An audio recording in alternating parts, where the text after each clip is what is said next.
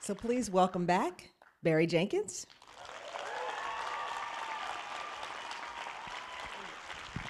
Yeah, that's perfect. Also, the film's editor, Joi McMillon. There she is. Woo-hoo! And cinematographer, James Laxton. Woo! Have a seat, have a seat. Wow. I'm surrounded by Oscar nominees and winners. This is just awesome. So Barry, you mentioned at the top that you all met in film school. So take us back to those days. Where exactly, how exactly did you meet? And did you have any idea that you would still, because I think I heard you say back there that you go back to 2000? Yep, the year 2000, yeah, 22 years ago. There are some people in this room who maybe weren't born when we met. We're old. Which is crazy. But yeah, we were all at Florida State, and James came in from San Francisco, and Joi came in, and Joi didn't like me at first, but me and James hit it off like right away, right away. We were the kids watching all the weird movies, me and James, and then somehow, some way, I just got fused to Joi. But it was cool, man. It was a really good time. So now you have to talk about him. What were your first impressions of Barry? Well, Barry likes to tell people that I didn't like him. Or well, yeah, but he didn't like me. She might be telling the truth. She might be. But I remember Barry was very quiet, very observant, and the way that he would process things that we were doing in film school was very interesting. Like he wanted to understand like the ins and outs of everything. And I think that's kind of how when we started working together, it was this whole process where he was always very inclusive no matter what department you were working on. And he always, sought your opinion as we were going through. But it was very interesting. James and Barry are very much exactly the same as they were back then. Very, you don't think so? I don't know. Yeah. I hope I grew a little bit. Basically, she's saying we haven't matured in 22 years. Exactly. No, but Barry, I think Barry and James were kind of like this yin and yang. They were like joined at the hip when they were working together. And I remember one time I was the production designer on Barry's F3 project, My Josephine. And I was like, you know what? I always like to present Barry with options, just so he feels like I really did my work. And so I was showing them curtains that were going to be in the house, and I had like a curtain from Target, a curtain from Walmart, and this very like vintage curtain that I'd found at Goodwill. And I showed it to them, and they're like, well, obviously it's curtain 3. And I was like, well, I wanted to show you guys options. And James was like, you could have just started with curtain 3. And I think that's kind of how they were. So you're saying I was always a jerk, is that what you're saying?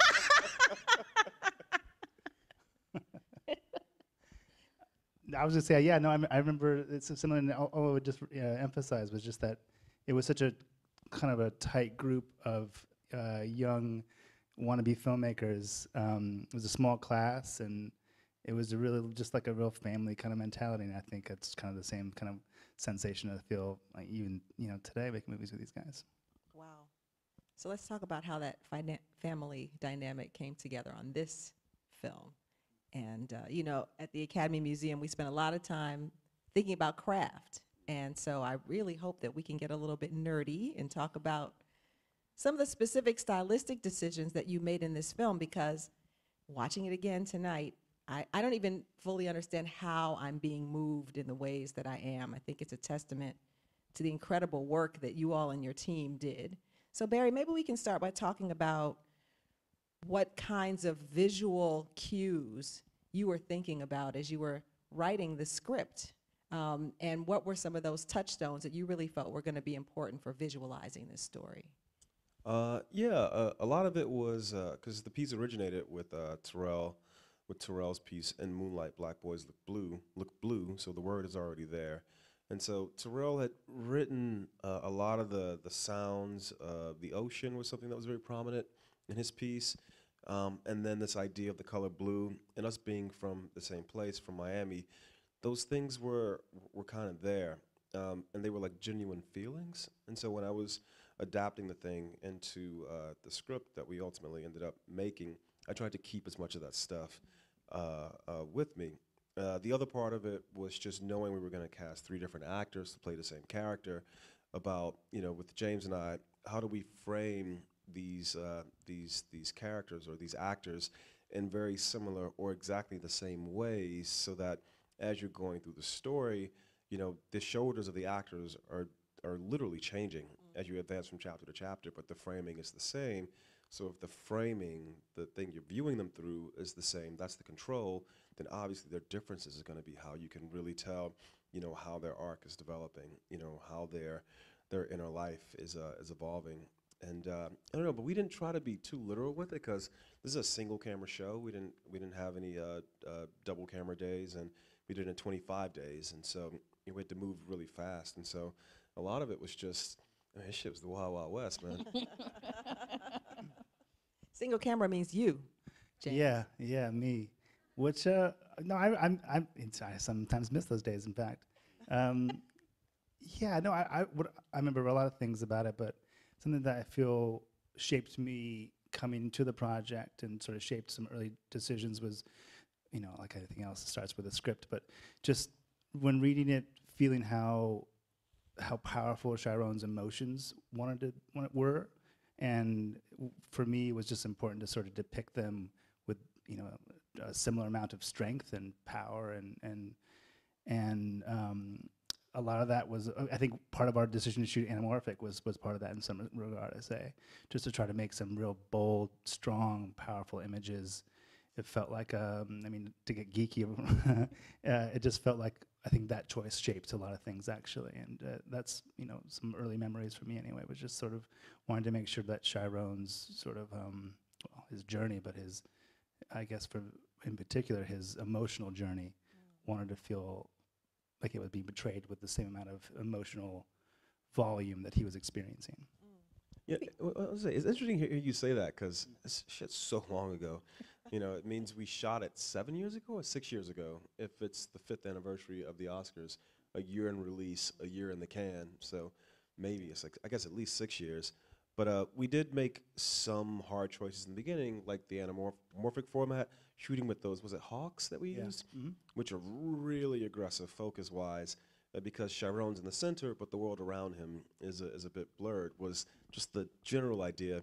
But then we get there, and we just have to just do shit. Like, the swimming scene kind of just had to happen because the storm was coming in.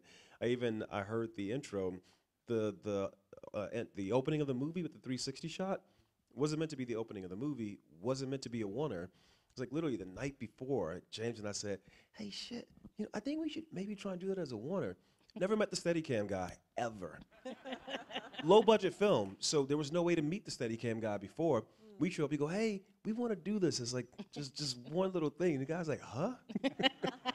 And it was risky, because, and what I love about working with James is, it's like, hey, we're going to risk some shit, because we could shoot that scene in coverage, and then we know we're going to get a scene in the can.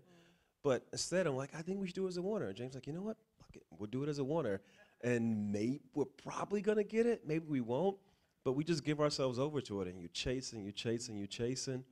We got it. Focus ain't perfect, but we got it. Just to pick up for a quick second on that, my memory of that too was the Steadicam operator, sort of looked at us as one might, like out of the side of the eye, like, well, you guys are crazy. By the end of it, we were like, oh, should we shoot a couple little pieces of coverage? And he was like, no. And I don't think that was exhaustion. That was actually him going like, no, that was really good. Yeah. And I do remember that, actually. So, Joi, when you saw this brilliance that they were shooting, what was your initial reaction to it? And I understand that you sometimes go in and start cutting before Barry sees it, so that you have some material for him to respond to. Is that how you approach this project? Yeah, it's funny because the first day of dailies was actually the football scene, and the shots were upside down, and I was like, oh. But I found out that the lens that they were using when you get the image that we were cutting with, it's actually upside down. Because I was like, do they know that this is upside down? It shows how much Joy thinks of us. Well, you remember I thought the flicker shot in the bathroom was a mistake as well. And you're like, no. That one I remember. I was hot with you. I was like, do you guys need to shoot this again? But And then I was like, Joy, we spent an hour just to get that flicker. I all right, know. But no, once we got the dailies, turned right side up, I was like, oh my goodness, this is something special. And that day, you guys weren't even actually supposed to shoot the football scene first, right? It was something with some actor's arrival. I forget who it was, because Mahershala was doing a lot of stuff. He was doing Luke Cage at this time. He was doing this experimental film also. So he'd work in New York through the week, and then he'd fly down on like Friday and work Saturday, Sunday. It was crazy what he was doing. But something happened. Yeah, we had to move that up to day one because independent film, you shoot it as you can shoot it, and so yeah, we did all that football stuff. Yeah, it was pretty cool. Yeah, and I remember when we showed Barry the movie for the first time. He was like, I was like, do you need a pad and paper? He's like, no notes. I don't need pad. I don't need pen. I was like, okay. So Nat, the other editor on the film, hit play, and about 2 minutes in, Barry's like, can I get a pad and pen?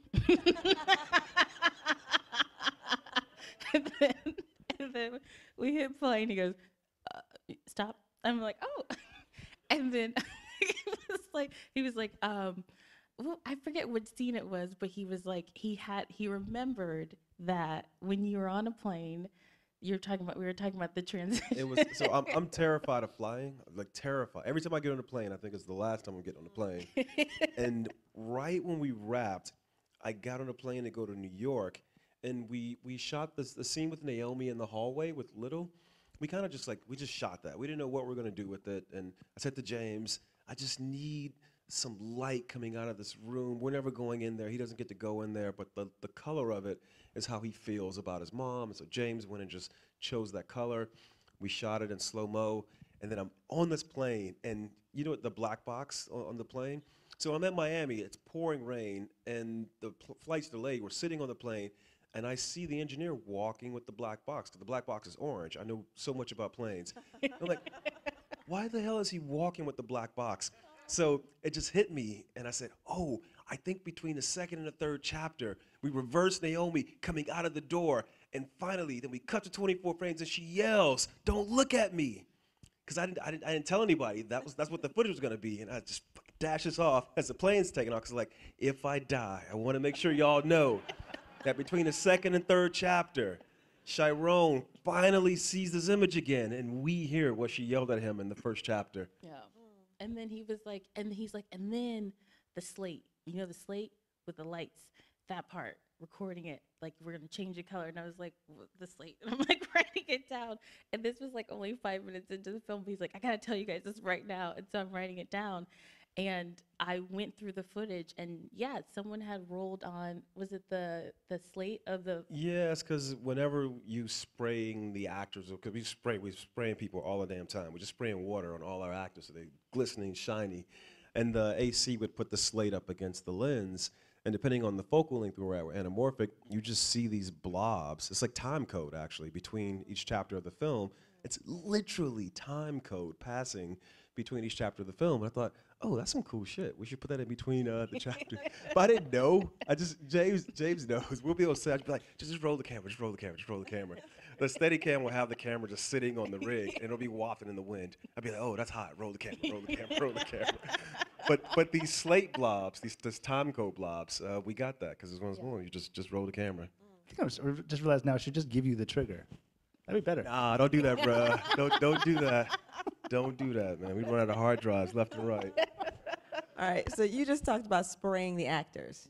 Can you talk more about that, about what you were going for in terms of the quality of the skin that we were seeing, black skin tones? And we know that there are so many biases, problems, both inherent in the technology itself, but also the practices of cinematography, like, oh no, you can't have a light person and a dark person next to each other. That's a cinematographic problem. So why were you spraying them? And what were you trying to achieve as a team as you were, thinking about shine, I guess? Yeah, just my memory of growing up in Miami, people are shiny, man. You're sweating. Everybody got cocoa butter on, but everybody hot. And so it's like that combination. But it's also beautiful. We talk about magic hour up in the sky, but that light is also catching people's skin. And so, we shot this movie on Alexa. James and Alex Bickle, our colorists, got together, and we always do camera tests. And I remember that one. We did a camera test at Panavision. We brought in those two young people. Remember that? Yeah. And yeah, we just oil folks up and set the curve where we set it. And Donnie, who's more famous than any of us now, because she does the makeup on Euphoria, and everybody's obsessed with her makeup. This was her first feature, and myself, her, and James got together and just came up with. We tested so many different oils on people's skins and different skin tones to see. I don't know, I was chasing this memory in my head of what beautiful black folks looked like when I was growing up. Everybody just looked fucking beautiful all the time. Because you're sweating so much, your skin is like naturally, it's getting rid of all these things, and it's just something just really beautiful about black folks in Miami. And I thought, this is how it's gonna be. No powder, everybody's shiny all the damn time. And to his credit, man, he embraced it, man. That's why I love working with this dude, man. He just like, I'm just like, yeah. And Underground Railroad, the camera's just gonna be moving all the damn time. All right, cool. Camera's moving all the damn time. We'll find a way. What'd you think of the shine? Yeah. Well, it just tells the story of heat, doesn't it? I mean, in the city of Miami, which is obviously a huge component of what the movie's about. But yeah, I'll say on a technical level, I've never put a flag in front of a more light-skinned person and of a light. We're pretty natural on the set. To Barry's point, the camera's moving a lot. There's nowhere to put things oftentimes anyway. But I would just say we work in a time when the latitude of these cameras is pretty incredible. Yeah, you don't need to mess with anything. People's skin is beautiful as it is. Don't need to mess with it too much. But there is only one white person in this movie. And they're like in the background. Yeah, in the background, out of focus, yeah. And so you didn't really have to grab too many flags. True, you made it easy on me, it's true. True. Joi, there's a beautiful quote that I found in which you said that the work of an editor is being the curator for the audience's experience. This is a lovely way to think about how your work in that, edit suite will then relate to the experience of, you don't even know how many people will appreciate your work. Could you talk about how that concept of being a curator of the audience's experience, how that was guiding you as you were editing this film? Yeah, the scene that comes to mind is a lot of people. I actually did a talk with a Dublin Film Festival last week, and someone brought up the diner scene, and they're like, how did you work on the pace of that? Because it felt like they were in the diner with the two characters. And I think that's something that Barry and I spent a lot of time with that, but I also just watched that scene over and over again, because I think the thing that Barry told me about that moment in the diner was there was an old friend that he had spent time with, and as you're spending time with someone that you haven't seen in a long time, the layers start to peel back. And so the way we approached that scene was every time that they re-engaged with each other, it was a little bit more vulnerable, a little bit more information that was given. They felt like they were able to say things that they weren't able to say, maybe like 20 minutes before. And I think as an editor, ultimately you are a storyteller, and you are trying to create an experience that when people walk away from it, they're like, I want to go back to that. I want to revisit that. And that's not easy to do, because especially nowadays, there's so many different outlets, so many different things that can catch your attention. So to present a film that people want to re-engage with over and over again is truly something that you have to take the time to craft it in a way that it's inviting to come back to. That's really powerful. Let's talk about the cast and the casting process. Could you tell us about how you found this extraordinary group of young men, to play the characters of Chiron? Yeah, it was. Oof. It was. I mean, I think it was. I think we were 5 days from shooting, and we did not have Jarrell Jerome. We had nobody to play the teenage Kevin, and our casting director, Yessi Ramirez, just reached out to high schools all over the country. And Jarrell, now everybody knows he went to the same high school as Lin-Manuel. And there's a video of him and Lynn singing "The Heights" or something. But it was wild, man. We thought if we could find all the Chirons, then we could find all the Kevins. Or we thought, oh, we have to do chemistries. We got to find both the adults and the teenagers and read them together. And it's like, oh, that's not going to work. We quickly realized we didn't need to find people who looked exactly alike. Although when you line Alex and Ashton and Travante up, they kind of do start a little bit. Especially Travante and Alex Hibbert. Those cats really look alike. But it was just one of those things, man. It was like everything with this movie was feel. And we're just trying to find folks who felt right. And Ashton Sanders was the first person cast. And when Ashton, Travante, and then Andre, and then we found Alex in Miami. Thank God. Oh, my goodness. We found Alex in Miami. But it was just because nobody knew who the hell we were. And so we were just throwing rocks into the ocean, and hoping it would hit something. And eventually, I think the way we always work is we just have faith. It's like I always tell the kids I mentor, just get to day one. Just get to day one. And when you get to day one, just get to day two. When you get to day two, just get to day three. We just had the feeling of we just got to get to Miami and just start shooting. And somehow, I think Janelle we cast in the last week, Alex Hibbert, Jarrell Jerome, all those folks came to us in like the last week before production started. And it was like, we just got to have faith that we're going to find the right combination of people. And it's operating on feel, not on ability or anything like that, just purely feel. So James, when you were working with these sets of actors, what was that interaction like in terms of some of them had no film experience before, right? So then what they were learning. How did you work with this range of talent? Well, I mean, I'm not sure how much film experience I had at the time. So we were all learning together, and I think that's sort of, I think, was key. It was listening to each other. It was, if Alex needed something to make him comfortable, we want to make sure that he was. We had a great second AC, actually, I remember, that was older than all of us and much more of a veteran than all of us, and he really took a liking to Alex. What was his name? He loved that dude. Yeah, I forget his name right now, sorry. He loved that dude. That's what I love about making movies. The dude he's talking about is like a 47-year-old white dude from Central Florida. This was Alex Hibbert's best friend in the making of this film. Yeah. Wild. And I think what Barry's also not saying is just the kind of communal experience that Barry curates on a set. And while I'm sure that 40-year-old white dude didn't know what the heck we were talking about most of the time, he eventually, through the course of the first week or so of the film, probably just realized, he was going to get taken care of and be part of this experience and be part of that kind of family mentality that I mentioned earlier.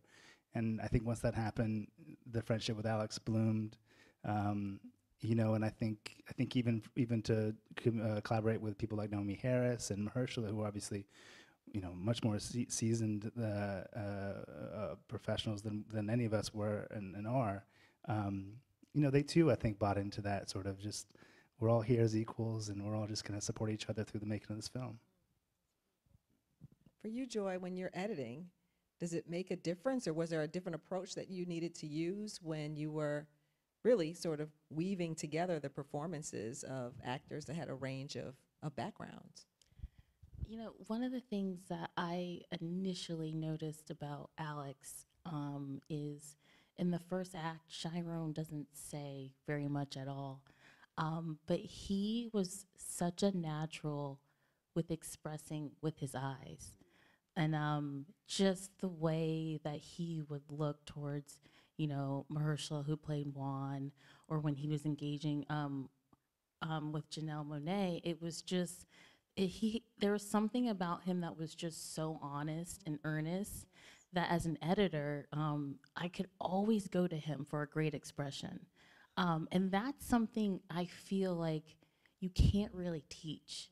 To be engaging when you don't have a line to say, to be something that the camera just drinks up when you're basically just watching. And that's what Alex did so well.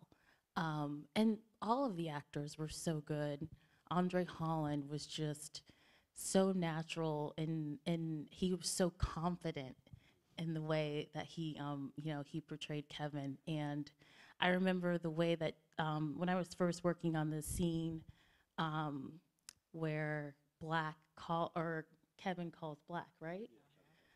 And I thought it was so cool the way that Barry and James decided to shoot the footage where you don't really see who Kevin is.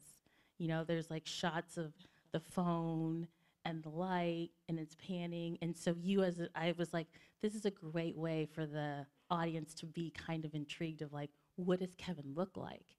And the way I was thinking about it is like when Black heard his voice, he doesn't know what Kevin looks like. So in the first like few minutes of that phone conversation, we're playing with you as an audience not being able to see what Kevin looks like, and then he's revealed. And that was one of the scenes that Barry and I worked on quite a bit because the two actors aren't in the same room. But it's this coming together after they haven't seen each other in such a long time. So I remember shooting just a diner scene story for a second. At some point, you know, a movie set's full of equipment and lots of people watching, and there's cameras everywhere and a bunch of junk and stuff. And I remember, but those actors were doing, I mean, they were so locked in. And I remember at some point taking my eye off the eyepiece and going, I don't know that they know we're here anymore. Like I just thought they were just so connected over the table. And it wasn't because we were in the diner for like 3 months. We shot that everything you see in the diner, from the parking lot to inside, and Andre's phone call, 2 nights. All that, 2 nights. Incredible. That's all we had. Because we could only close that place for 2 nights. Wow. They were locked. They were just in. They Yeah. were just in. Yeah. Ooh, okay. That's amazing. I mean, the swimming also was a radically reduced amount of time to shoot that, right? Like you just had a matter of hours or something? Yeah, we got there, and as some Virginia Key Beach, as Miami will do, weather just came in. The forecast be damned, it just came in. And we were racing to get the scene before the weather came in. I didn't realize Alex Hibbert, his mom's Jamaican. He born on an island. I didn't realize he didn't know how to swim. But I guess as a kid, I wasn't taught how to swim either. And so we just said, "Oh, Mahershala, can you just teach him how to swim?" And I was like, "Whatever you say, we gonna record." And a lot of that shit he's saying is not in the script, you know. What's the line? You in the middle of the world, man. Yeah. Not scripted. That's just Mahershala teaching his kid how to swim. But the thing I remember most about that day, though, was then it did pour for like 5 hours, and we're only shooting with available light. So then afterwards, we had to come back and do the scene where they're sitting on the bench, and he's telling the story. And I've got on James's nerves because James is shooting the scene. I'm running around with the viewfinder trying to figure out the next angle because we had to rush so much. James is like, "It's fine, Barry, it's fine. We got time." And then we came up with the line of, "You can't let only you could decide what you can't let nobody make that decision for you." Yeah. Not scripted. We got to the end of the scene. I thought it has to go a little bit farther. And then we also shot on that day the very last shot of the film, which you guys just saw. And I remember. One of our producers, Mark Seriak, is in here somewhere because, and I love that, again, he also went to film school with us.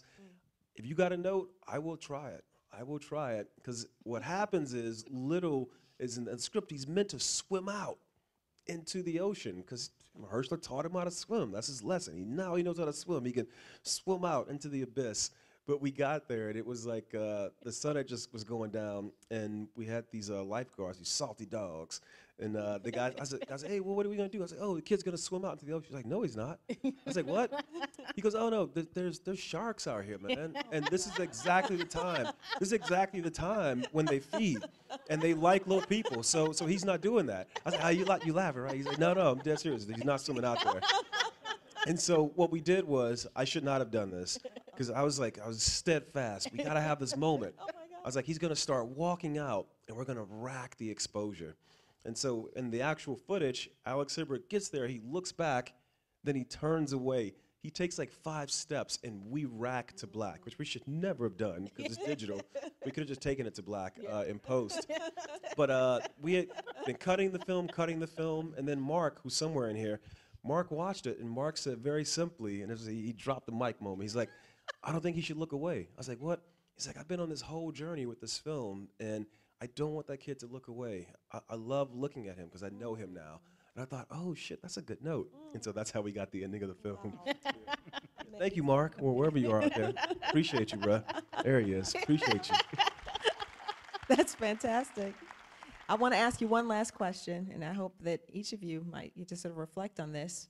You're 5 years beyond the nominations and the wins, and I wonder if you could talk about what those wins, what the nominations mean to you now.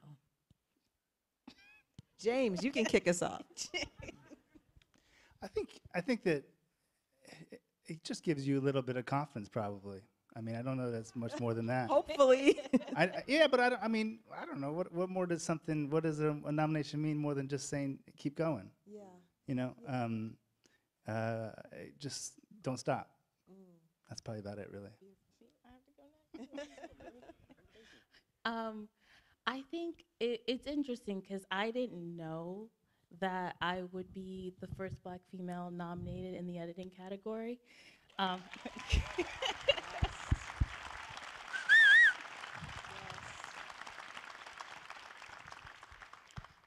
So I guess the nomination means to me, but also to other Black females who are working in editing. I think the nomination means to them that there's the possibility. Doors have been opened, a light has been shown, and so I think that's one of the things that I appreciate about the nomination is showing that how much further we still have to go, but also showing that it is possible. Yes. Thank you, Joy. Thank you. I didn't drop out of film school, but the first semester there was really hard because this guy, Wes Ball, who's a good friend of ours, he was in our class. He was in my class, and I went to the dean and took a year off from film school because I thought, I'm not as good as everybody else. I need to learn how to do this. And so I did my own sort of self-driven curriculum. I tried to learn how to develop 35mm film by taking stills in the darkroom and doing all this stuff. And then I came back into film school, but I always remember that moment when I thought, this shit is beyond me. I'm a kid who I grew up poor with a mom addicted to crack cocaine, from the projects. Everything you see in this film, people like me don't make movies. And I always remember that moment when I said that, and then I thought, nah, you know what, shit, let me just take some time to figure it out. And then I got through it. Now, that film school is up there, right? USC or UCLA, wherever it is. So when the nominations came out for this movie, I'm not going to talk about the win because you already cracked that joke, so I don't get to crack it. When the nominations came out, I was in Amsterdam because I was touring around with the film, and it was like 3 in the afternoon for me. It wasn't 5 in the morning, and I was really tired from traveling. And so my publicist, my awesome publicist, Paula Woods, she was in the hotel. I said, Paula, I don't want to watch when this shit happens. I'm going to take a nap. And she said, okay, Barry, but if there's a nomination, how do I contact you? I was like, oh, slip a note under the door. So I went to sleep. I woke up, and I went to the fucking door, and I looked down, and all my friends' names were written on these slips of paper. Every time my nomination came in, she wrote it down individually. I had Joy's name, I had Nat's name, I had James's name, I had Adela's name. These kids I went to fucking film school with, man. And nothing, not being on stage, nothing felt as good as looking down at those papers and all of my friends who went home to my hometown to make this movie. It was like nothing. I mean, nothing.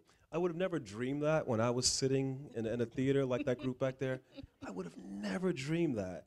And it was fucking real. And I thought, you know what? Just for a moment, I thought, you're damn right, man. That shit felt good. So, I don't know. That's what it means to me, man. Just that we had a dream and we followed it together, you know? Well, thank you.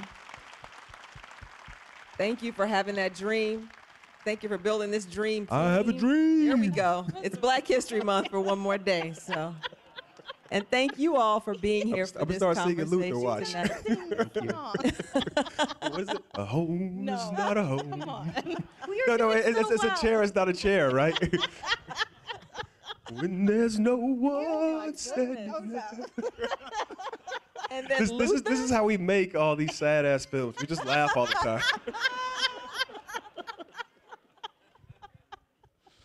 I ain't gonna sing no more, Joy. Okay. I apologize. Thank you for singing, Barry. Hey, thank y'all for coming out, man. It's Thank been a you, pleasure. everyone. So much.